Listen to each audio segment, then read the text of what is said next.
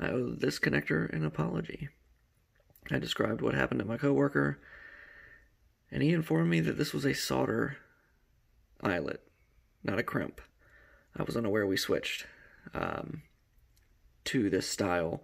We used to have a crimp and seal, which looks very similar. You crimp it, heat shrink it, and you're done. This one, which both of them are the same thing, you put the wire in, heat shrink it, the heat shrink melts, but you're not done. Hold the heat on it, and it will solder. I don't know if you can see it in there, you kind of can. I'll try to focus on it real quick. You can see it melt if you hold the heat on it for just a little bit longer. I actually held the heat on this one a little bit long, but I was learning how to use them. So I feel like I owe that, that connector an apology. It was definitely my fault. I was not aware of what I had.